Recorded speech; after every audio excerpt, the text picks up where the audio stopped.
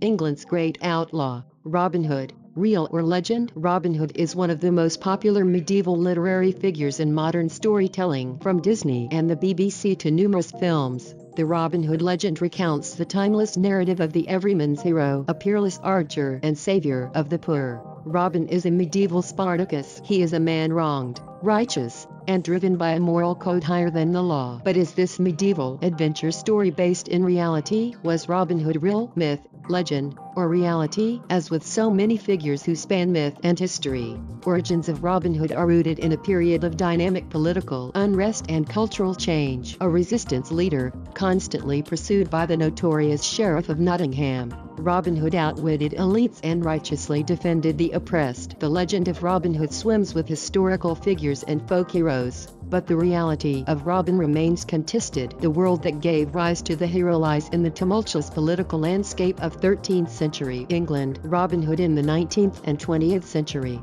The stories of Robin Hood we know today are the products of 16th to 19th century literary and poetic traditions. They are centuries divorced from the historical era that produced the original outlaws. Robin Hood was rediscovered in the 19th century after the publication of Sir Walter Scott's enormously popular medieval tale of Ivanhoe. In this era, medieval heroes like Robin Hood were given new life in plays, ballads, and festivals. By the 20th century, historians and legal scholars like Maurice Keene and J.C. Holt dug through court and church records, concluding that Robin Hood could have a basis in reality. However, he was likely an early alias for criminals and outlaws. Robin Hood in medieval literature.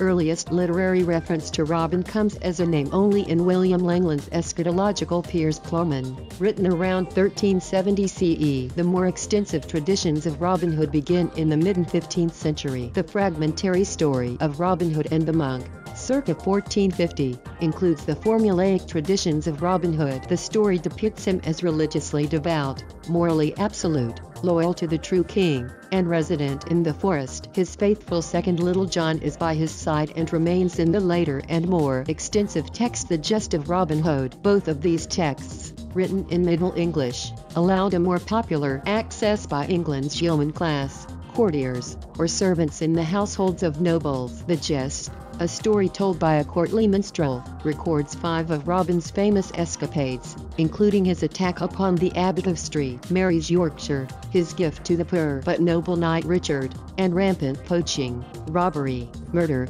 and violence. While Robin's warriors are by his side in these early stories, Maid Marian and Friar Tuck are later additions from the Tudor era. Robin Hood and medieval corruption. Robin Hood does not discriminate in his punishments. Corrupt lawmen, nobles, and especially church officials and clerics are common victims of plunder and murder. Anti-clericalism in the tale speaks not to irreligious behavior but to Robin's protest of churchmen's moral corruption. The stories must have been especially popular after a series of 14th and 15th century calamities, including the Black Death and the 100 Years' War. These events laid bare to all the corruption and poor leadership of England's kings, nobles, and churchmen. For color crime, outlaw tales feature unlikely heroes engaged in aristocratic codes of behavior that shame the increasingly ill-behaved noble classes. By the 14th century, violent and eager sheriffs, corrupt churchmen, and cash-strapped nobility oppressed England's peasants. Medieval wars between France and England and the displacement of nobles as royal court officials by professionalized clerks left English elite status starved and increasingly cash-strapped. These nobles turned to fur-collar crimes,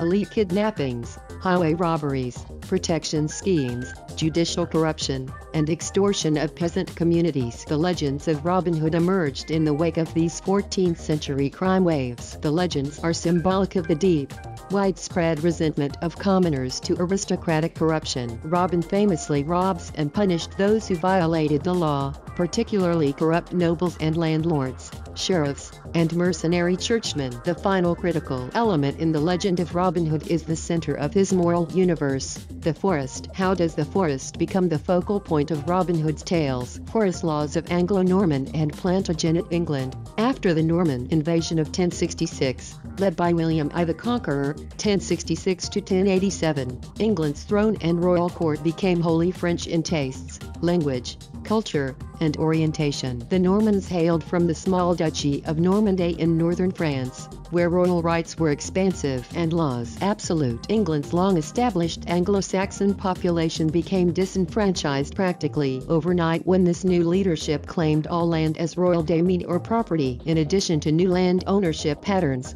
economic rights became severely curtailed by imported Norman forest laws. According to the Anglo-Saxon Chronicle, written in the 11th century, King William set aside a vast deer preserve and imposed laws concerning it, so that whoever slew a hart or hind was to be blinded. He forbade the killing of boars, even as the killing of harts, for he loved the tall deer as if he had been their father, the rich complained and the poor lamented.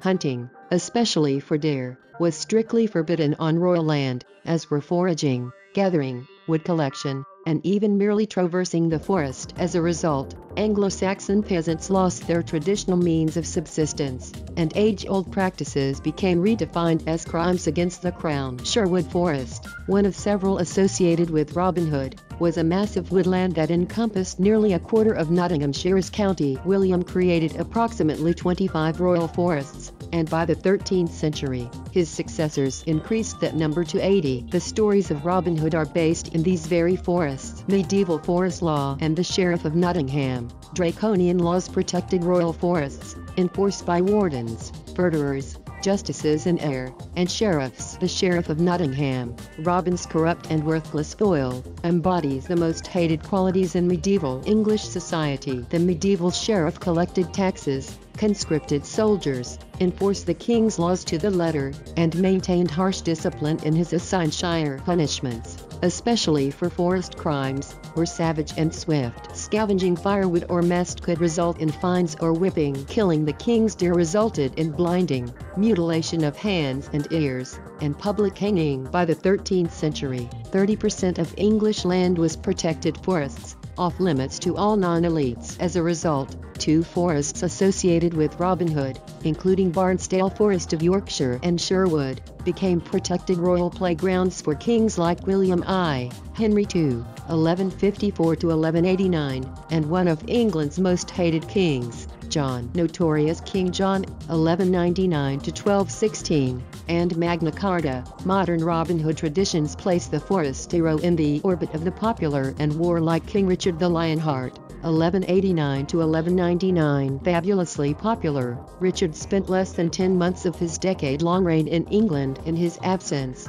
local officials maintained the kingdom and had built up powerful local fiefdoms. Richard's malignant brother John succeeded him to the throne and immediately suffered the discontent of English nobles. They resented royal taxes and tributes, mocked John's incapacity as a warrior. Furthermore, they were used to ruling themselves after decades of absentee kings. Henry II and Richard John's failures as a king culminated in the revolt of the barons at Runnymede in 1215. The Magna Carta was the outcome of that revolution. Among its dozens of demands was the restoration of privileged access to the forest, and later codified in the 1217 Charter of the Forest. The peasants, however, remained disenfranchised and abused by kings, sheriffs, and elites. When their revolt finally came in 1381, their demands, including access to the forests, were made with fire and bloodshed. Earlier outlaw legends, Robin Hood's legend arose in this mix of weak royal authority, overbearing local power,